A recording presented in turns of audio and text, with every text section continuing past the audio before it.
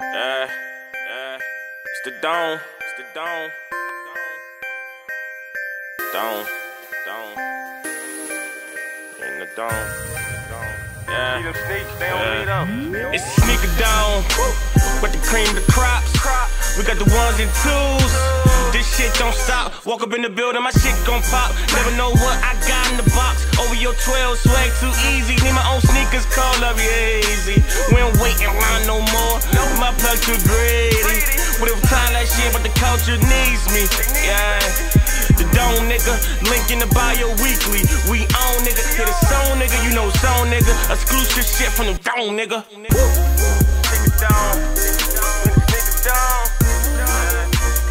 Well, my last episode of the Sneaker Dome, where I was touching on different topics. Well, I was touching on the YouTube sneaker beef. You know what I'm saying? So, like I was saying, man, my whole thing is it's several separate like communities in YouTube. Like I said, you got the gaming community, you got the prank community, you got the mukbang community. I sure hope I'm pronouncing that correctly. Like I said, when people sit in front of the camera and they eat stuff like that, like seafood boils and stuff like that. You got, like I said, you got the sneaker community. There's several different communities in YouTube.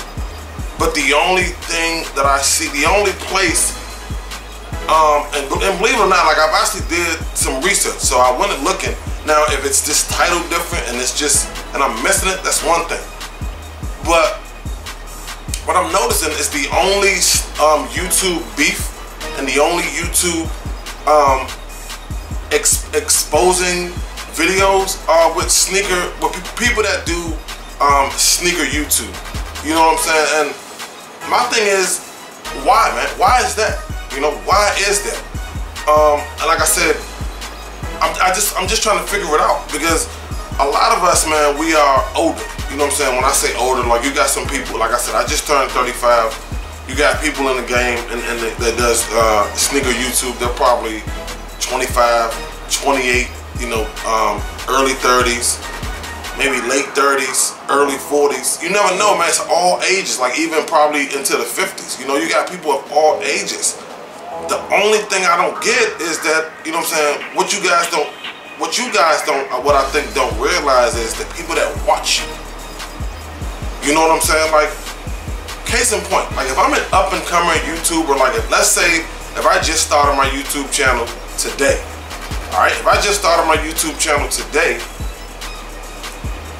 and I'm going to this person video, this person video, this person video, and 90% of these videos is saying such and such exposed, such and such beef, and then I see that. Now everybody knows if you put exposed or if you put beef in the title, it's going to get views. Not necessarily saying the views are for negativity or positivity. Nevertheless, they're going to get views. So me, keep in mind, I'm just starting YouTube today. So me seeing that, I'm thinking, now keep in mind, at the time I'm starting YouTube, I'm 13 years old. I'm 12 years old. So I'm thinking, hey, all I have to do is put, let me just throw a name on it. Let me say Tony D2 Wow. Expose Tony D2 Wow, and I'm gonna get views. Nah, bro, that's not how you do it. You know what I'm saying? That's not how you go about it. Like you gotta work. You gotta put some work in, and you know what I'm saying. We don't want to give that idea to a lot of the younger generation that watch us on YouTube. You know what I'm saying? That watch YouTube. Period. We don't want to show them that if you want views, if you want subscribers, try to expose people or try to talk about people. Like, that's what I don't understand. Like me personally, you know what I'm saying, I'm a grown man. I have a wife, I have a daughter, I have a mortgage, I have real life responsibilities. You know what I'm saying? I get on YouTube because it's fun. It's an outlet for me. I love talking about sneakers. I love talking about clothing. I love talking about fashion because that's what I enjoy doing. But you know what I'm saying? We have to understand that we have children that watch our videos. You know what I'm saying? Like I've never had an issue, to be honest, and I've been on YouTube for maybe consistently. I've been on YouTube for about 2 years. I've never had an issue with anybody on YouTube. And if it's up to me, I'm gonna keep it that way. Because I'm not gonna allow anybody to get under my skin to where as though I gotta make like a retaliation video and I gotta talk about them and try to explain, because that's not even my wave. That's not my lane. I'm too old for that.